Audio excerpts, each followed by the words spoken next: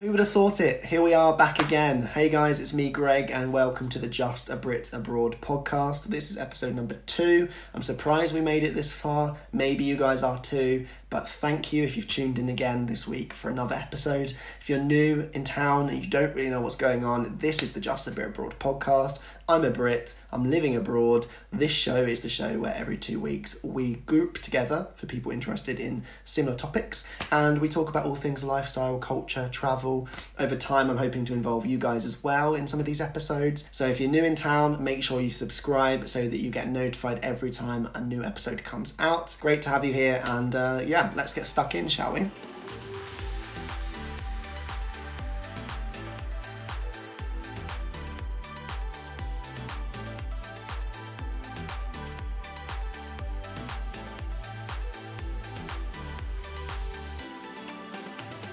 And today I'm going to be doing a YouTube tag called the Living Abroad tag, and this is the tag that comes from the Dream Days blog, a WordPress blog. We're going to be taking 10 questions and you're going to get to know a little bit more about me as a British person living abroad, my experiences, what I like and don't like, and I'd love to hear what you think as well, so make sure to chuck that in the comments below. So let's get stuck straight in. Question number 1, what country do you live in? Well, thank you for asking. I live in Sweden. Question number 2, how long have I lived here?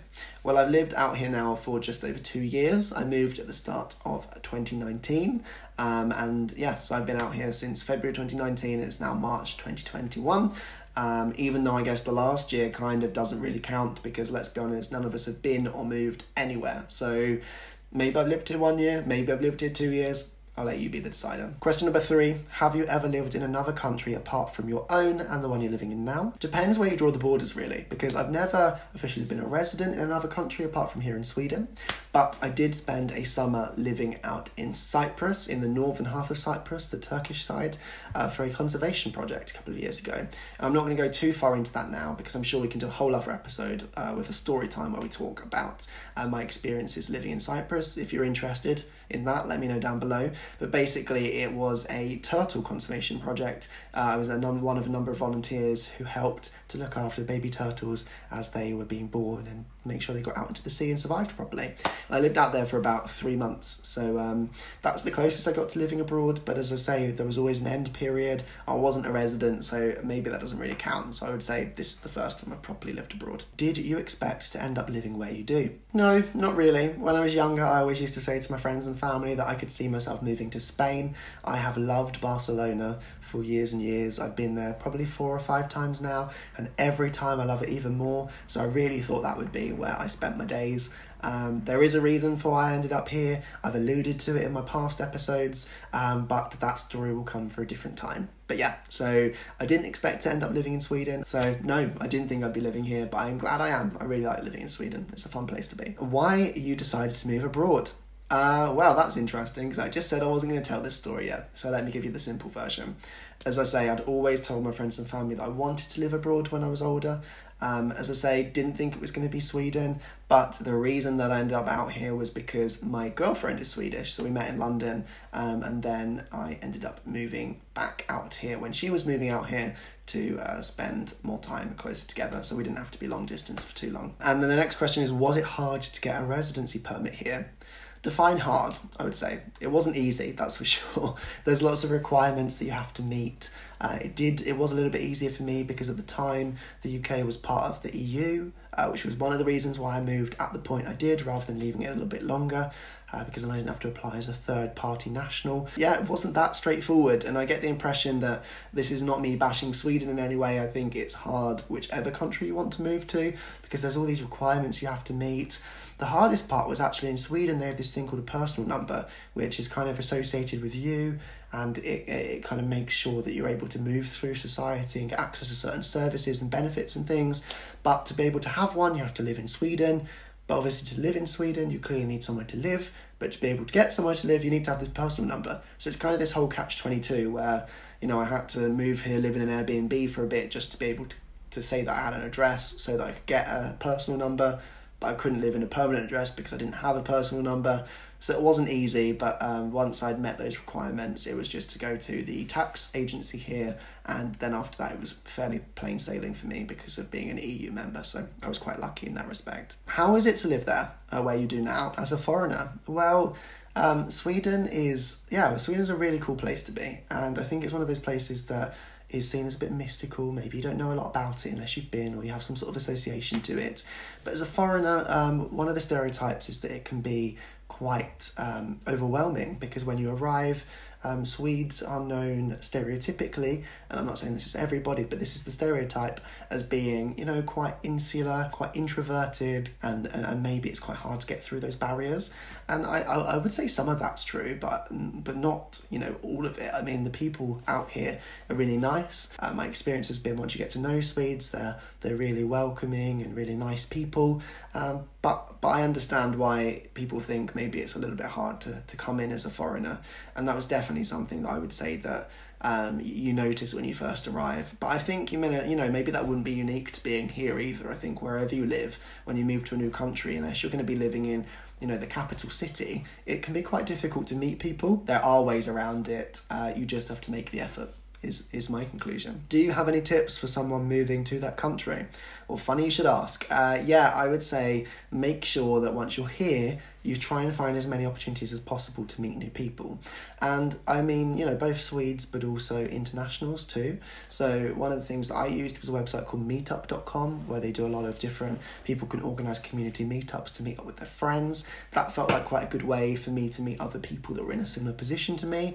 I went to language cafes because I was learning the language. One thing that Sweden is known for is that Swedes are super, super good at English. So as me coming from an English-speaking country, the language itself wasn't necessarily a barrier. People will speak to me and understand me. But, it's always good to be able to show that you're learning the language and that you're interested in the language, because that can be an instant way to kind of create that sense of belonging and community and getting to know people. It's an ultimate icebreaker. So I started learning the language. That helped me to meet other people that were also trying to do the same. I went to these random meetups that I found on Facebook. Of course, I'd encourage you to do that as safely as possible. Do it through organised groups rather than trying to do it yourself.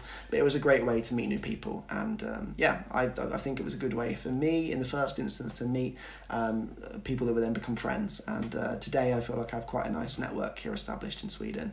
But as I say, it's all about the effort that you put in is the effort you get back, I think. So if you don't go out and put yourself out there, then maybe the results aren't going to be so good. And it is uncomfortable at times, but I think that would be the case wherever you go. That's my tips for someone moving to Sweden. Now, the next question is an interesting one. Describe in one word your experience in this country. I obviously can't give any more detail. I can only give you the one word. So the one word that I would use to describe my experience here in Sweden would be nature. And then the final question in the tag today is name one country you've never lived in before that you think you would quite like to move to at some point. And I'm taking this to mean, not literally, so I'm not thinking about logistics and where it would be possible for me to move or where I'm likely to move. It's just a country that I'd like to live in if I had the opportunity, if I could just click my finger and go there right now.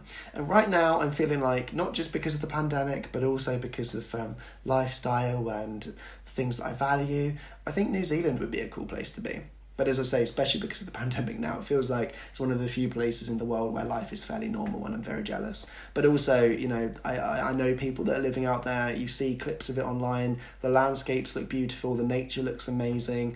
And it just looks like a really cool place to live, where you're kind of so different from where we are here in Europe, but at the same time, some creature comforts that are familiar. So what about you? Where would you like to live that you've not lived before? Where's your dream location to move to?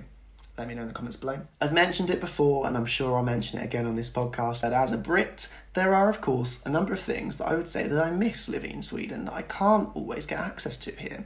And one of the main categories that I really can't avoid talking about is, of course, food. I said in the last episode that I was born in the year of the pig, and true to its name, there are a number of foods that I absolutely crave and can't always get hold of here. So now I'm going to count down my top 5 for you. If you're from England, I'd love to hear if you agree or disagree down below. If you're from another country, I'd love to hear whether any of these figure in your top 5, or whether it's totally different things that you miss or crave when you're living abroad or moving abroad or even travelling abroad. It'd be really nice to know. But so let's get started. So what are the top 5 English foods that I miss? We're going to start with number 5. I've actually got the food that I'm going to talk about right here in front of me. So one thing that I never expected to miss when I moved abroad was Cadbury's cream eggs. And if you don't know what I'm talking about, these little guys are a popular Easter treat in the UK. I think they're in Ireland as well.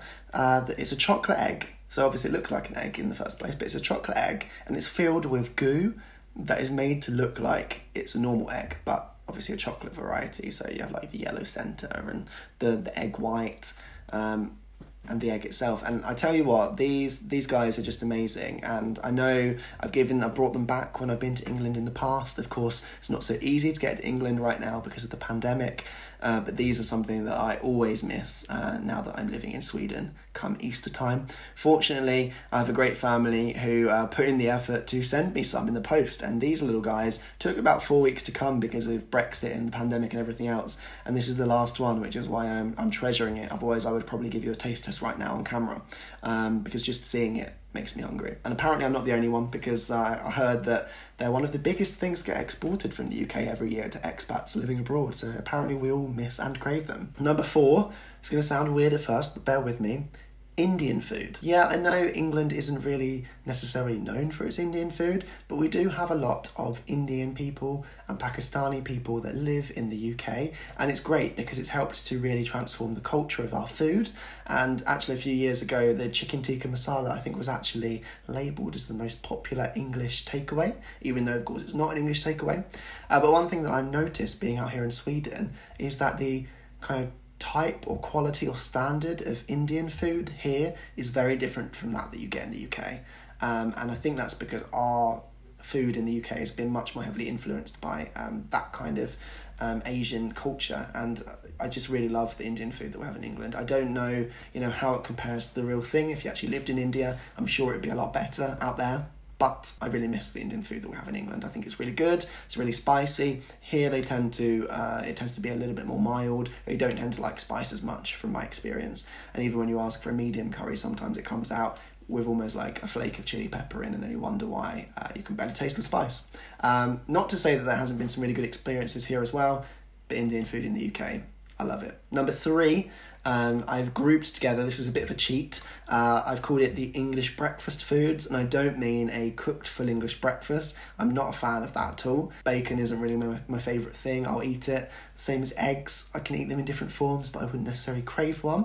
But there's a few things that I do crave at breakfast time that it's harder to get out here, or sometimes impossible, unless you make them yourself, of course. One is a crumpet. I don't know if you know what a crumpet is. It's a small circular flour-based breakfast. It's quite savoury and it's got little holes in the top. Then there's a hot crust bun, which is again something that we have at Easter, a bit of a theme here, which is like a bread bun, a sweet bread bun with like a cross on the top, of course, to represent the Christianity connection.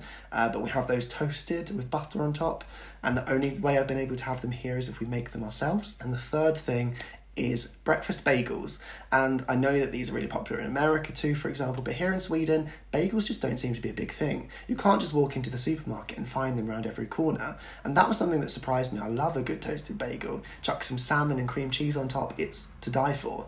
But apparently here they don't agree. Number 2 is a good old British Sunday roast. Not to say again, just like the breakfast food, some of these things you can make yourself. But the gravy that they have here is different to the gravy that we have in England, of course. And it's just not what I'm used to. It's not the same. I miss a proper British Sunday night where you have, all of the family sit down. You have your Yorkshire puddings, you have your roast potatoes, you have your cooked meat, you have your gravy. Even better come Christmas time. We have recreated it here, with all the veg and stuff. I love that too. But that's one thing that I miss, having that tradition of maybe once a week or once every couple of months having that on a Sunday. So that's my number 2, which leaves only my top English favourite food that I miss. And I'm sure for any other Brits out there watching this, you are bound to agree with me. One thing that I miss every single time, every single week almost, is a proper English cream tea. If you don't know what I'm talking about, you really need to get on the hype because you've been missing out. But we're talking about a scone that has been cut in half, and either side has got clotted cream and strawberry jam on top, and then maybe have some strawberries around the side and stuff like that. In England, of course, we're famous for having it alongside some finger sandwiches and tea. I'm actually not a tea drinker, which is where I fit in with Sweden quite well. I love my coffee, but I love to have a scone complete with this, like clotted cream. It's really hard to kind of explain what clotted cream is, and we tried to recreate it here because you really can't buy it in any of the shops. But actually, it's this like butter that has been whipped for, I think it's like 12 hours, and then you have to put it in the fridge for some time and in the oven for a ridiculous amount of hours, and then it comes out like whipped beyond belief, and it's really hard to describe. It's not cream. Cream is just not the same. English people, you will understand. It's just so good, and both me and my Swedish girlfriend crave these every time we go to the UK. It's the first thing we ask to do when my friends or family say, "Oh, where should we meet? What should we do? Take me for a cream tea." I miss it. I wish I could do it all the time. And we do it here. We do make scones, but as I say about the cream, clotted cream is just not the same. So that's something that I really, really miss. And I've actually tried to get clotted cream back from the UK to Sweden a number of times in my hand luggage. It hasn't always gone according to plan, so maybe that's a story for another day.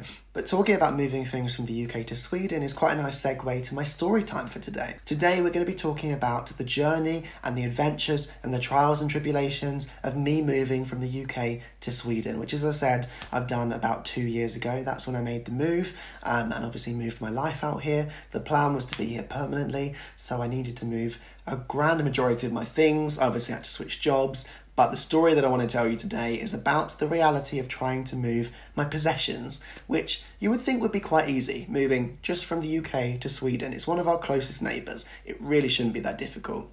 Even before the pandemic, it was a nightmare. Where do I even begin with this story? So I made the decision that I was going to be moving to Sweden. I had secured my job, I'd sorted out somewhere to live, I'd got all of my residency sorted. I felt like I was in quite a good position, and I'd agreed the date for my start date at my new job. So I knew when I needed to be in Sweden.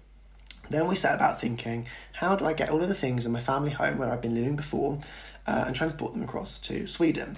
And of course, the obvious thing to do would be to take a truck or book some sort of a trailer and just get somebody to transport it across in, like a DPD or UPS style delivery service. But there were certain things that they would not take. For example, I have a iMac, one of the desktop Macs, that is really important to me and I wanted to have with me.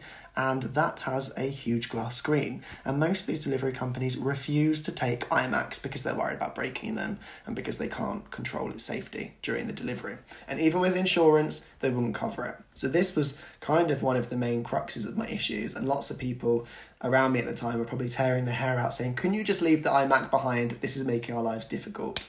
But so as soon as it became clear that we couldn't take it on a truck and no delivery service would take it, the next dilemma became, well, how else can we get it to Sweden? There must be like a ferry service or some sort of transit ferry, right? There used to be, but there's not anymore. We could get it to Amsterdam, we could get it to France, we could get it to Belgium, but then we would have to transport it the rest of the way ourselves, which still meant driving from England all the way across to Amsterdam or something and then round to Sweden. At one point we did even look at just taking our own car and driving from England to Sweden, which would probably take about 24 hours and have to be done across 2 days. It's just getting too expensive for something that really didn't need to be that difficult. So then I had a bit of a brainwave.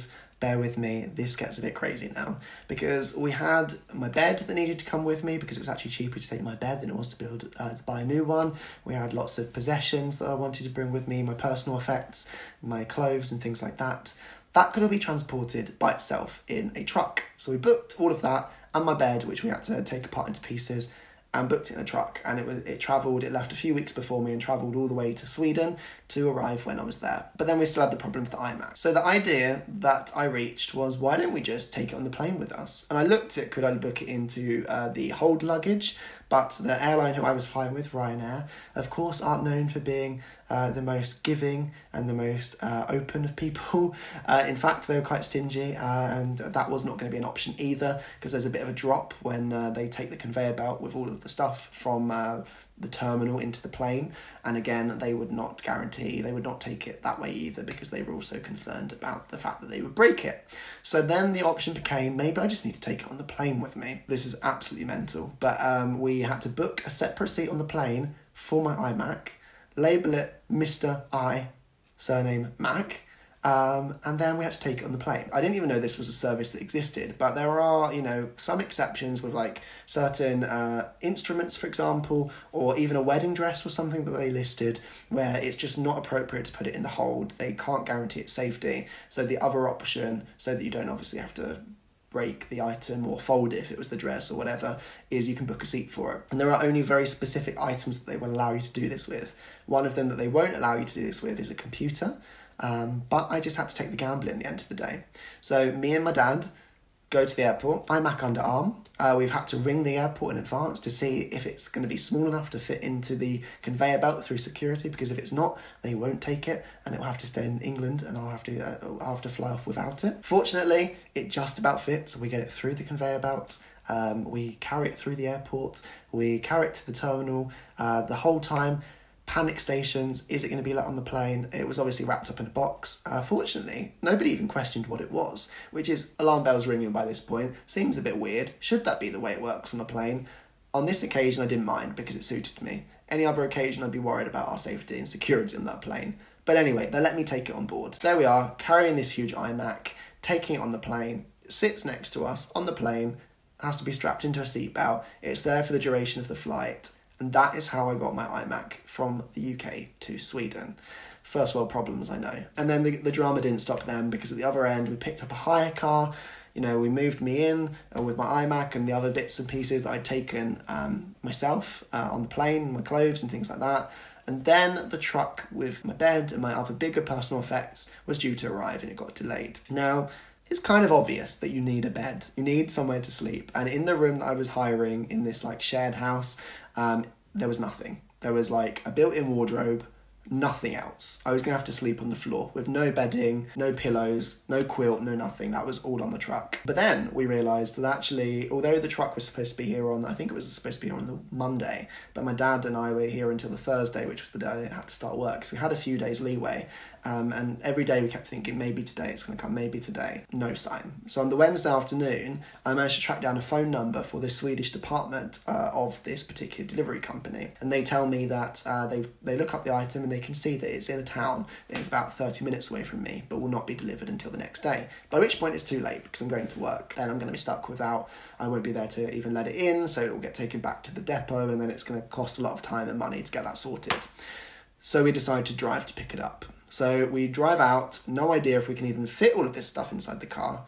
A huge bedboard, all of the like wooden panels that go in the bed, the frame, and everything else. We have no idea if the hire car that we have picked is going to be big enough for this, because we didn't expect this to be a problem. We didn't expect to need to do this.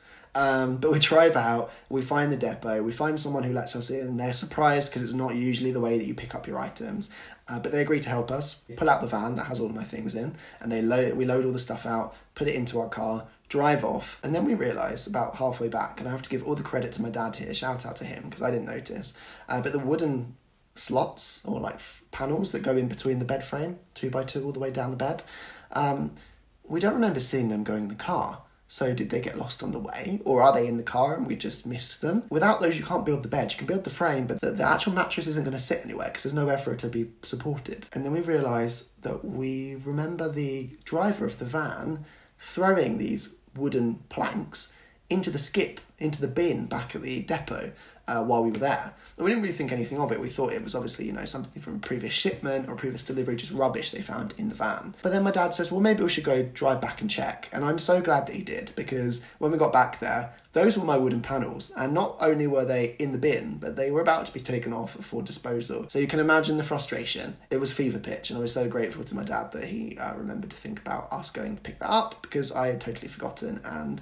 I would have had a bed frame and nothing to be able to sleep on still. But eventually, after all that, we got it all assembled. We went back home. Somehow it all worked out. Lots of coincidences that all fell into place just in the right way. And now here I am. And I've actually moved since then, and I'll be talking a little bit more about that again in another episode. But that is the story of my dramatic move to Sweden and how my iMac became a person with its own seat on a plane. Anyway, that is it for today's episode of Just a Brit Abroad. Thank you for tuning in for the second episode. As I say, I really want you engaged in this show, so if you have any ideas, or, you know, things that you'd like me to do, tags you'd like me to do, stories you'd like me to tell, let me know in the comments below, or hit me up on social media and share those with me, and I will be sure to try and incorporate those into the episode. And as I say, over time I'd also like to have some of you guys involved interacting as guests or things as well, so if you would like to be involved, just reach out to me and let me know. But that is it for today. Thank you for checking out another episode of Just a Brit Abroad. Make sure you are subscribed and you turn the bell on so that you get notified when the new episode comes out in a couple of weeks' time.